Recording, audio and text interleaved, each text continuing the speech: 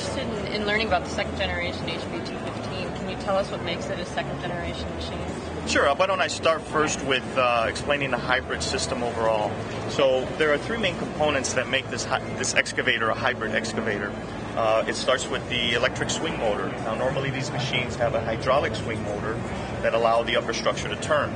In the case of the hybrid, there's actually an electric swing motor that doubles as a generator. So similar to a hybrid vehicle that generates electricity at every braking, at every stop and go, this hybrid excavator generates electricity during every swing brake. During every swing slowdown, it generates electricity and sends that to be stored in a capacitor. And a capacitor is just a different type of battery, and the main difference between a normal conventional battery and a capacitor is that it can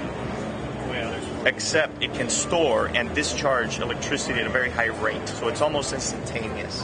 And by doing that, we're able to get all the energy during that swing braking and store it to make it available for use later.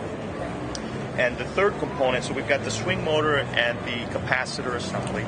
The third component is a generator motor, which is a component that sits between the engine and the hydraulic pumps. And what that does for us is it's really a two-mode thing.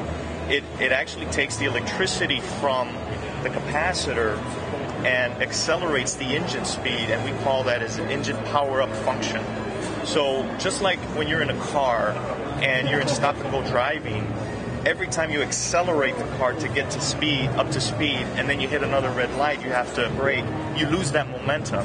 So with this, you're actually using electricity to accelerate, so you're not using fuel, and that's a big part of the fuel savings. How much fuel savings will you realize from this? It all depends on application, but we have seen a pretty consistent 25% average fuel savings.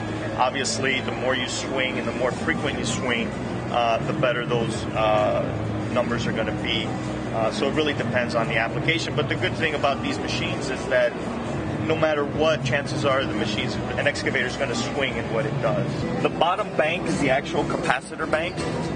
We have here a part of that assembly that houses the inverter, converter, and that is needed because the swing motor and the generator motor generate electricity in AC. Okay. Alternating current. But electricity is stored in DC, in direct current, so we need this component to switch that, to rectify it really rectify is what that term is called, to transform from one form of electricity to another. And again, these components here have a special housing that circulates coolant. There is an additional hybrid cooler that's put on to maintain those components at the proper temperature. This is actually a 4-cylinder engine. The conventional 20-ton excavator gets a 6-cylinder engine. So we were able to take a 4-cylinder engine. The 6-cylinder is rated at 148 horsepower on the conventional 200. This 4-cylinder is rated at 141. But you got to remember, you got those extra 60 horsepower that you can get on demand.